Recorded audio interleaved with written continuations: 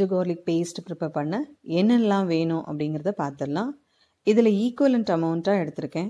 இஞ்சி எவ்வளோ எடுத்திருக்கேனோ அதே அளவு பூண்டு எடுத்திருக்கேன். பிறகு நல்லெண்ணெய் தேவைப்படும், அதை எடுத்திருக்கேன். சால்ட் எடுத்திருக்கேன். தோல் எல்லாம் பீல் பண்ணிவிட்டு காமிக்கிறேன். இஞ்சியும் பூண்டும் வந்து தனித்தனியாக வந்து பீல் பண்ணி எடுத்துக்கிட்டேன். அதுக்கப்புறம் நம்ம வந்து ஒரு மிக்ஸி ஜாரில் வந்து நம்ம தனித்தனியாக அதை வந்து ஃபஸ்ட்டு அரைச்சிட்டு காமிக்கிறேன்.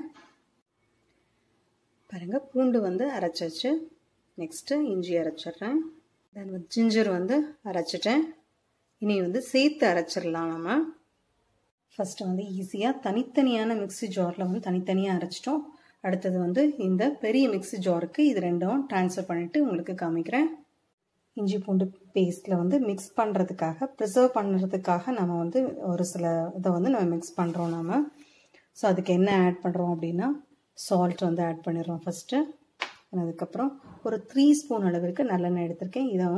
இதோட ஆட் பண்ணுறேன். இதை வந்து கிரைண்ட் பண்ணிவிட்டு உங்களுக்கு காமிக்கிறேன். மிக்ஸ் பண்ணிவிட்டு இஞ்சி பூண்டு பேஸ்ட் வந்து சேர்த்து அரைச்சாச்சு, ரெடி ஆகிடுச்சு. ஜாருக்கு ட்ரான்ஸ்ஃபர் பண்ணிடலாம். இஞ்சி பூண்டு பேஸ்ட் வந்து நம்ம ரெடி பண்ணிட்டோம்.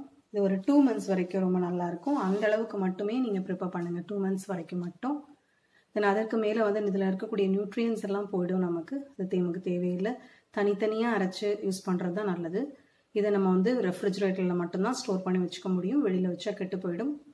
அதனால் அந்த மாதிரி யூஸ் பண்ணுங்கள். தேங்க்யூ ஸோ மச் ஃபார் வாட்சிங்.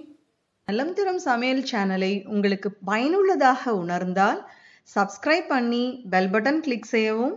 நன்றி, வணக்கம்.